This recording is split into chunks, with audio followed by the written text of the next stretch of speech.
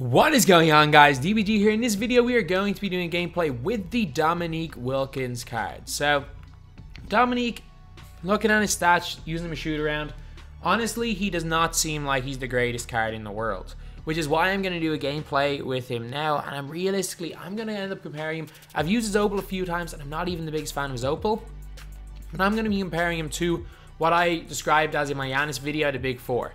The big four of the small forwards, which are Paul George, Giannis, LeBron, and Kevin Durant. And then to a slightly lesser extent, in the slightly lower tier, you've got Luka, Hudson, Bruce Bowen, Kersey, Xavier, Peja, Ingram even, Latrell, Sprewell, Pierce, Tatum, and the rest are kind of a fair bit below that in terms of like how great they are. So I'm just going to say whether he's in the top tier of small forwards, which is the big four in my opinion, or is he in the second tier, which is like just below that. Actually, I'm going to say second tier is like Luka, Xavier, Kersey, Bowen maybe. And then probably third tier is like Blackman, King, Hudson, Bridgman, other Luka, Sprewell. So is he in those top three tiers, or is he even worse? Anyway, team we have got is Shai Gilgeous-Alexander at the 1. We got Clay at the 2, LeBron at the 4, Dunk at the 5, and Dominique at the 3. The bench we have got Gilbert Arenas, Terrence Ross, Paul George, Giannis, George Mikan, JoJo, J.R. Smith, and Rafe LaFrentz.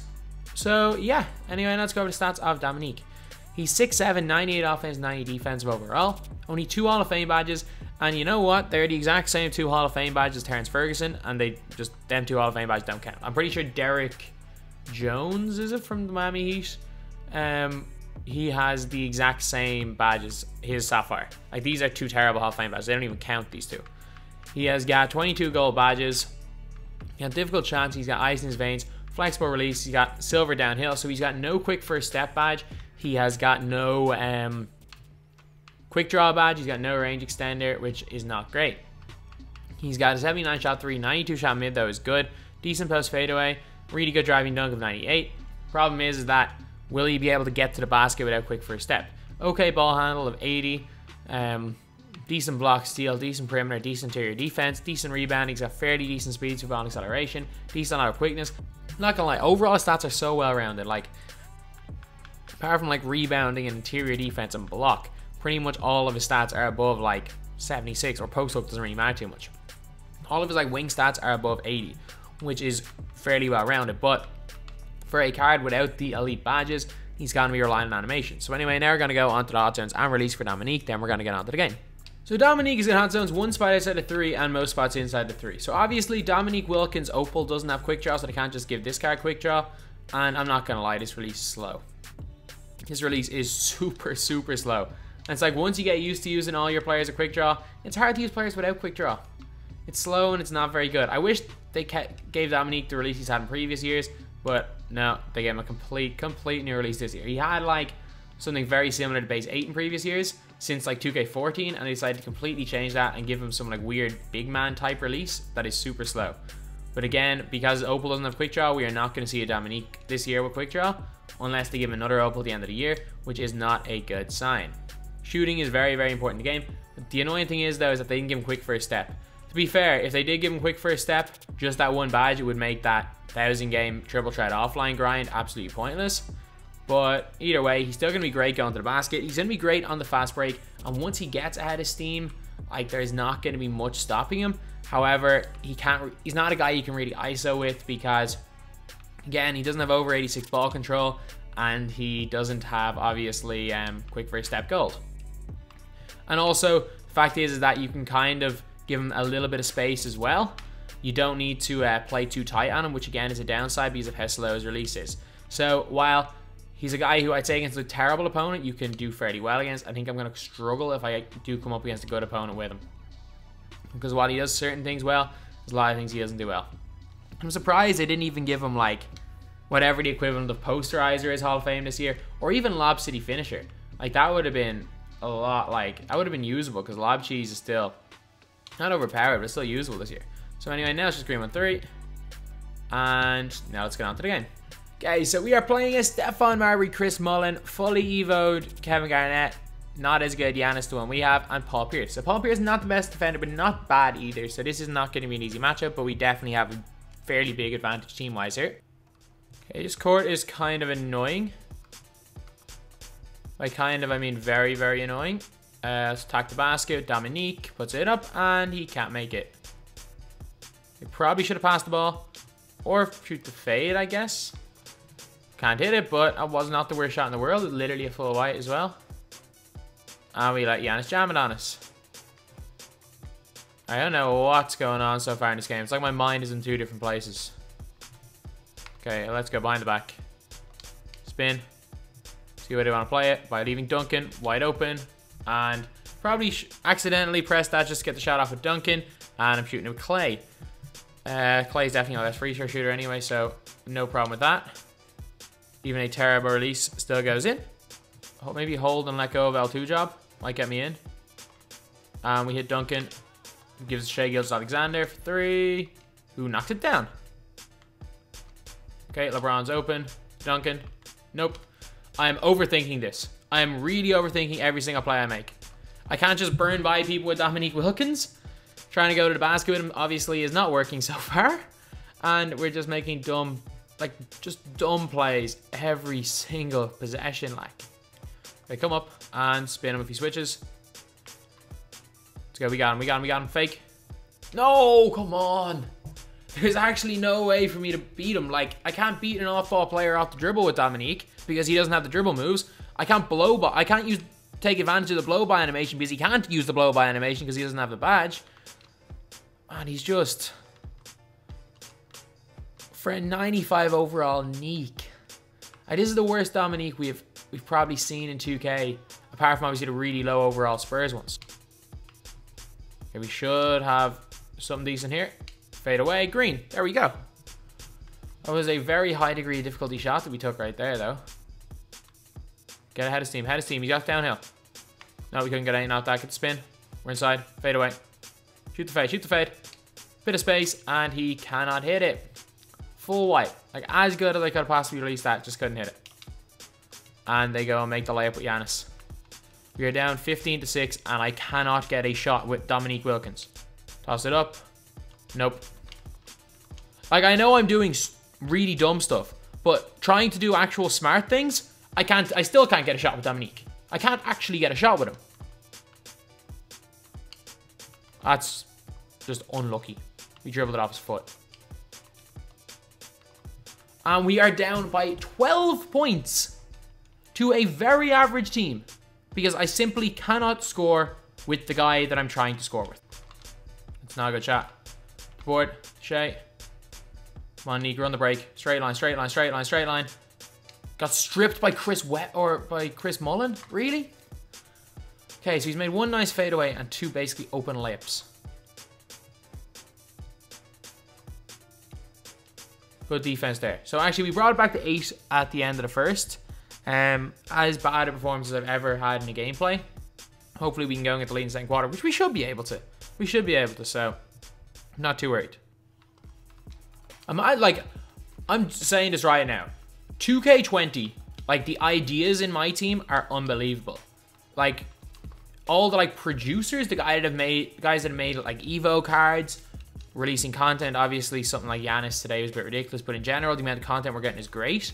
This is the worst 2K gameplay we have ever had, and it's not even close.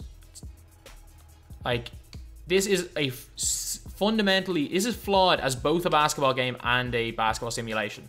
It's like it doesn't know what it wants to be. It's like it doesn't know whether it wants to be a video game or a simulation, and because of that, it doesn't do either of them right. And I hopefully at some stage we get in the next generation. Like, even if NBA Live takes more arcadey route and it actually works as a video game, I will gladly take that. And I don't mean like NBA Street. I just mean like that if you release perfect 5 times in a row, it'll be 5 greens instead of 3 greens and 2 full white glitches, things like that.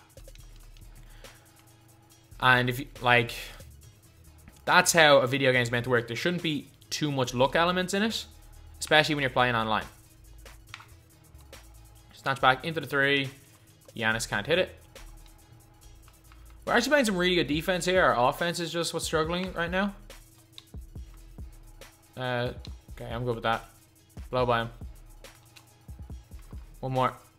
Bang, bang. Back to 2. We're there. Good steal, Giannis. Right to the basket. Giannis with the dunk. Tie game. I wonder if we'll win this game, though, because this is a Wilkins gameplay, and I'm going to start running through him a lot more in the 3rd and 4th still. And obviously, as I've shown what I've done when he isn't on the floor, and when I'm not running through him, how much I'm beating this guy by. But I just wonder if using Wilkins for the whole second half, I can still win this game. Because no guarantee of that. Oh, Giannis is right there with the block. Come on. You really, really think I'm going to let you do that? Green in his face by Gilbert Arenas. Green's a free throw. So, fairly confident that I can say Giannis is a game changer here. And how did Mirasan have the speed to get to the basket there? It's all good though. We got them on the break with Giannis. To the basket. Doesn't matter. Jams it on. Doesn't matter that he's glass clearing or takeover. He's still completely just dominating this game. Let's go. Giannis is burning them off for speed. Goes right to the basket. And he actually missed this time. That's strange. That doesn't normally happen. And Paul George completely clamps up Brandon Ingram. He Gilbert Arenas. Snatch back into the deep 3. And Gilbert Arenas hits it. So we actually have an 11-point halftime lead. After being down, was it 12 points? Go baseline maybe? Nope. Fade away? Maybe. Just maybe. There we go. Knocks that one down. That's the only way I can get a shot with him, like. Not getting a shot with him any other way. Because he's not quick enough and there's no real way of me beating an off-ball and Pierce. Like, off-ball defense isn't even that overpowered this year. Like, last year, because there was no blow-by at all, there's no way to beat off-ball. But now, because he can't blow-by, he can't really beat off-ball, but that's why that quick for a step badge. Like, really, unless it's a power forward or center, you want quick for a step on your point guard and 2 wings. And you need it on a point guard, but you definitely want it on the wings. You on the break. Let's go. Lee says he's got to step on him to the basket. Finally! Gets a dunk. That's 10 points for him. Go straight at me. That's terrible. You on the break. One more dribble. Take it that way. Easy layup. Let's go. Once he gets on the break, he's fine. Just offers nothing in the half-court setting. Okay, Neek's actually already got ahead of steam. Don't need to worry about the quick first step, and he gets the dunk. Okay, he's now got takeover. He should be able to burn them with the takeover. Get a couple of quick scores here. Truce. Oh, it's ours. It's ours, is it? One of us go get it. Nope. We're fine though. Right back with LeBron. And someone's injured. It is Mullen. Unfortunately, he's probably out for like 200 games. That is not good. Best thing this guy should do is probably, I'm not even going to say rage quit. He should probably dashboard. Because, actually no, Mullen's only worth like 2 or 3k. But Mullen's probably gone for about 3 seasons worth of games.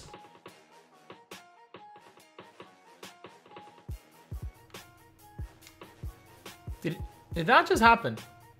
Did any of you guys see that? It triggered a cutscene while he was in the middle of shooting his free throws.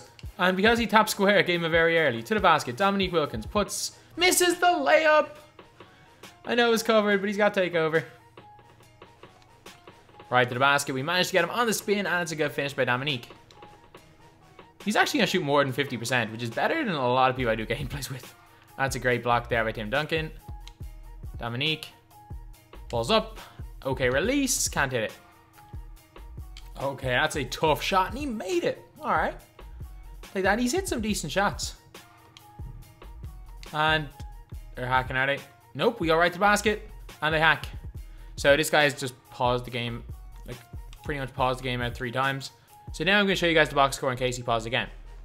So 50% from the field, 7-7, plus minus of 0, which is crazy in 25-point win, and didn't even take a 3-pointer with him. So let's win this tip. Let's spam passes, and let's make sure that this guy cannot stall anymore. Spam. And he's trying to foul, I know that. And there we go. So anyway, that's the video. I said it earlier on, this guy is probably in the, not even the 3rd tier of small forwards, to be honest. I'd put him in like a tier with like Jamal Mashburn.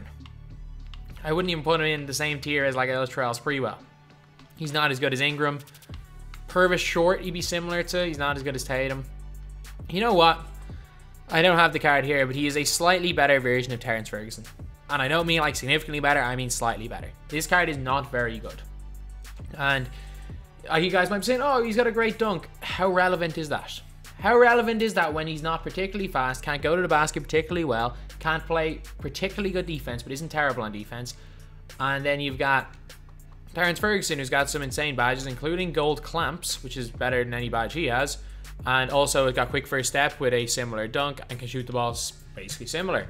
He is no better than Terrence Ferguson. So if you have this card, just sell him. Please. Please sell the card. There are so many better and cheaper alternatives, and just save your MT for a different time. Anyway, that's the video. Thank you guys for watching. Please like, comment, and subscribe.